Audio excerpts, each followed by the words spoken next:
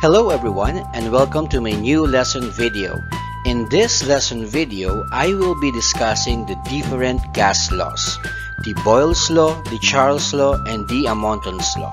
So join me for the next few minutes and learn everything about gas laws.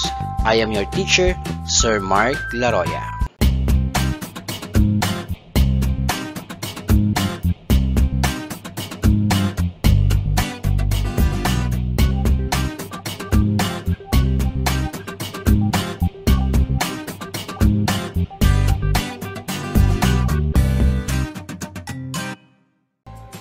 The three gas laws that I will be discussing are the following. The first one is the Boyles Law, wherein we will discuss the relationship of the volume and pressure of the gas when temperature is constant.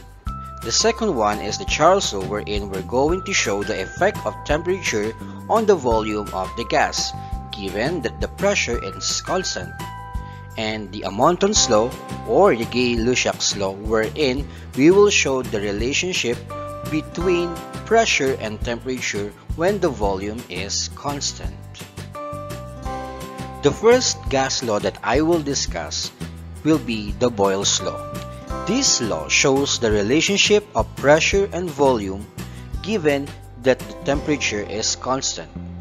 At constant temperature, the volume of the gas is inversely proportional to the pressure of the gas, meaning as the pressure increases, the volume of the gas decreases. Given that the temperature is constant, we will now have the relationship between pressure and volume given the equation P1 V1 equals P2 V2, where P1 is the initial pressure of the gas, P2 will be our final pressure of the gas, V1 is the initial volume of the gas, and V2 will be the final volume of the gas. In this equation, it shows that the product of the initial pressure and initial volume should be the same or equal to the product of our final pressure and final volume. So let us now solve a problem involving Boyles Law. At constant temperature, a gas was compressed from 5 liters to 4 liters at a final pressure of 1.05 atmosphere. What was the initial pressure of the gas? So let us first enumerate the given. We have the initial volume of the gas is 5 liters and it was compressed into 4 liters, that is the final volume of the gas. If the final pressure is, or the final pressure of the gas is 1.05 atmosphere, since we notice that the volume decreased, that means the pressure increased. So that means our final pressure 1.05 atmosphere should be greater than the value for our initial pressure. Coming from the formula P1 V1 equals P2 V2, we can derive the formula for our initial pressure, and that will be P1 is equal to P2 V2 all over V1. So all we have to do is to simply substitute the values of the final pressure times final volume all over initial volume. So P1 now will be equal to 1.05 atmosphere times 4 liters all over 5 liters.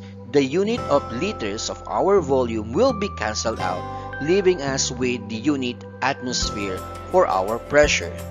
And so P1 now will be P1 is equal to 0.84 atmosphere. So we see here that our P1 is less than our P2, which means the pressure increased. That is why the volume of the gas decreased. Another problem under Boyles Law. A gas was pressurized by 20% initially at 0.9 atmosphere.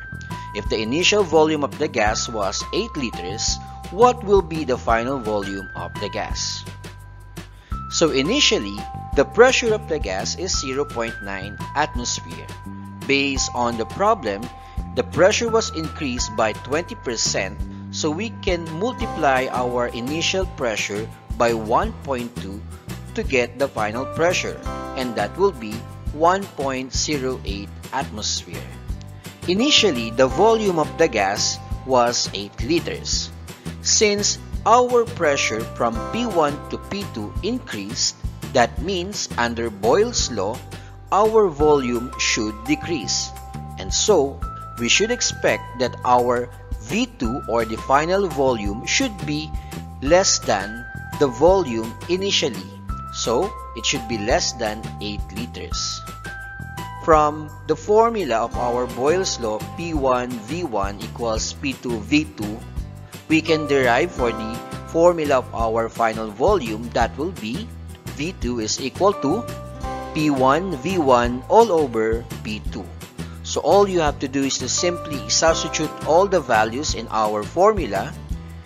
V2 now will be equal to 0.9 atmosphere times 8 liters all over 1.08 atmosphere. Here in our formula, we can see that we can cancel out the unit atmosphere, leaving us with the unit of liters for our volume. And so, our final volume should be less than 8 liters. So our final volume now will be equal to 6.67 liters. So we see that our final volume is less than our initial volume since the pressure from P1 to P2 increased. Another gas law is the Charles law. Charles' law was named after the French physicist Jacques Charles in the 18th century, wherein he formulated the effect of temperature on the volume of the gas. It states that at constant pressure, the volume of the gas is directly proportional to the absolute temperature, meaning as the temperature increases, the volume of the gas also increases. Charles' law may be expressed in this formula. V1 over T1 is equal to V2 over T2, where T1 is the initial absolute temperature of the gas, T2 is the final absolute temperature of the gas, V1 is the initial volume of the gas, and V2 is the final volume of the gas. Let us now solve a problem involving Charles' law. At constant pressure, a gas was heated from 20 degrees Celsius to 30 degrees Celsius, and the final volume of the gas was 50 liters. What was the initial volume of the gas? So initially, the temperature of the gas is 20 degrees Celsius, and it went up to 30 degrees Celsius. So that means our temperature increased. The final volume is 50 liters. So, based on Charles' law, if our temperature increase, we should expect that the volume of the gas also increase. That means our final volume 50 liters should be greater than the value of our initial volume. Or should we say, the value of our initial volume should be less than the value of our V2 50 liters. So the formula for our Charles law is V1 over T1 equals V2 over T2. So using this or coming from this formula, we can derive the formula for our initial volume, and that will be V1 equals T1 V2 all over T2. First, before we use this formula in finding the initial volume of the gas, we should first convert our temperature in terms of absolute temperature. For T1, to convert this into absolute temperature, from 20 degrees, we add 273.15, so we will now have 293.15, and the unit now will be Kelvin. So this is the equivalent absolute temperature of 20 degrees Celsius, our initial temperature. For our T2, same procedure, we add 273.15 from 30, and so we will get 303.15 Kelvin as the absolute temperature of our final temperature. After this, we can now use the formula to solve for our initial volume. And again, we should have a value less than 50 liters. So V1 now will be 293.15 Kelvin multiplied by 50 liters all over 303.15 Kelvin. So as we can see, we can cancel out the unit of K, the Kelvin, the absolute temperature, leaving us with the unit of liters, which is the unit of volume.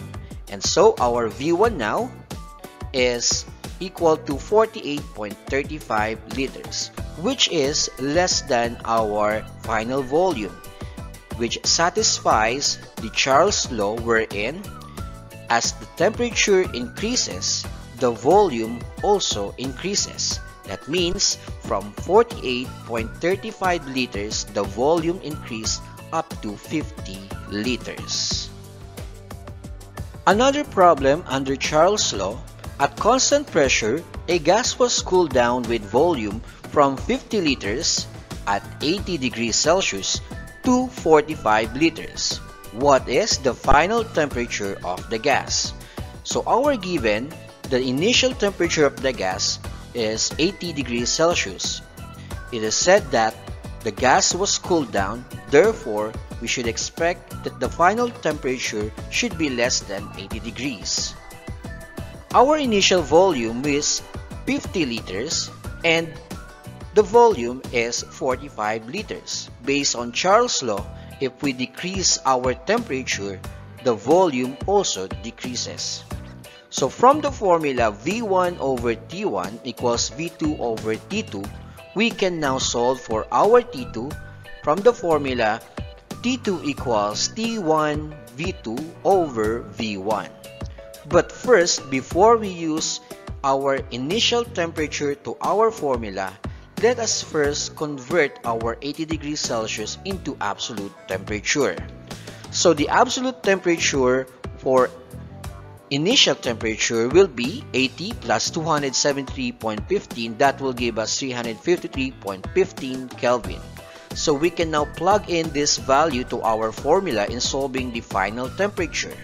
And T2 now, our final temperature will be 353.15 Kelvin multiplied by the final volume 45 liters all over the initial volume 50 liters. The unit of liters will be cancelled out, leaving us with K, which is the unit of absolute temperature. So the absolute final temperature will be 317.84 Kelvin. This is the final temperature of the gas, which is less than our initial temperature, that satisfy our Charles' law that if our temperature decreases, the volume also decreases. But we can also convert our temperature going back to degrees Celsius. That is, we subtract 273.15 from 317.84. That will give us our final temperature equal to 44.69 degrees Celsius. And again, this final temperature in terms of degrees Celsius is less than our initial 80 degrees Celsius. And now we have the Amonton's law. Sometimes it is also known as the Gay-Lussac's law. This gas law states that at constant volume, the pressure of the gas is directly proportional to the absolute temperature of the gas, meaning as the temperature increases, the pressure of the gas also increases. The relationship between pressure and temperature is shown by this formula. P1 over T1 is equal to P2 over T2, where T1 is the initial absolute temperature of the gas, T2 is the final absolute temperature of the gas, P1 is the initial pressure of the gas, and P2 is the final pressure of the gas. Let us now solve a problem involving the concept of Amonton's law. At constant volume, a gas was heated from 20 degrees Celsius to 30 degrees Celsius and the final pressure was 1.75 atmosphere. What was the initial pressure of the gas? The initial temperature is 20 degrees Celsius and it was heated up to 30 degrees Celsius, meaning the temperature increased. Our final pressure is 1.75 atmosphere, and based on Amonton's law, temperature is directly proportional to our pressure, so that means if our temperature increase, our pressure also increase, which means our final pressure 1.75 atmosphere is greater than our initial pressure. So we can expect that our answer, the initial pressure of the gas, is lower than or less than 1.75 atmosphere. Coming from the formula P1 over T1 over P2 over T2, we can derive the formula for our initial pressure, and this will become P1 is equal to T1 times P2 over T2. But before we solve using this formula, let us first convert our two temperature into absolute temperature. So our T1, 20 degrees Celsius, is equal to 293.15 Kelvin, and for our T2, 30 degrees Celsius, that is the same as 303.15 Kelvin.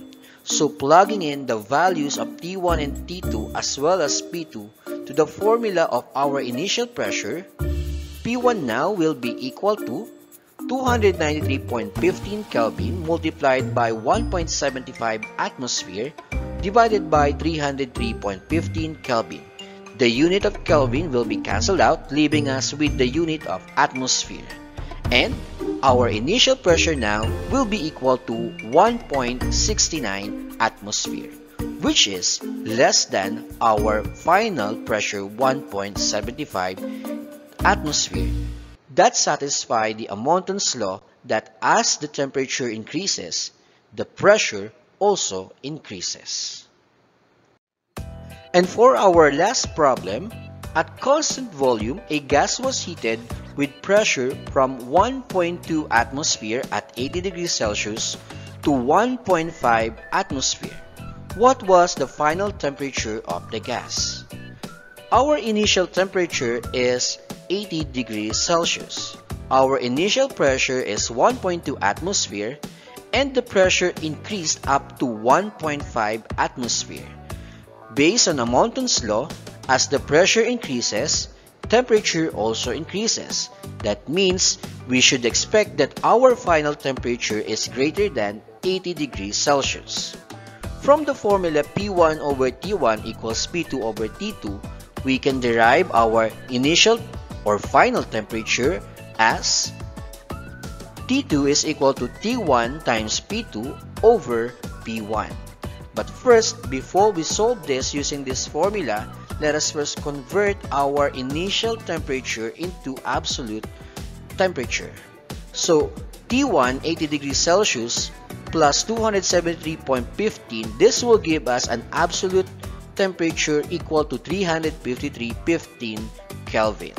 So plugging in the value of our absolute temperature to the formula, T2 now will be equal to 353.15 Kelvin multiplied by the final pressure of 1.5 atmosphere all over the initial pressure of 1.2 atmosphere. And the unit of atmosphere will be cancelled out, leaving us with the unit of Kelvin.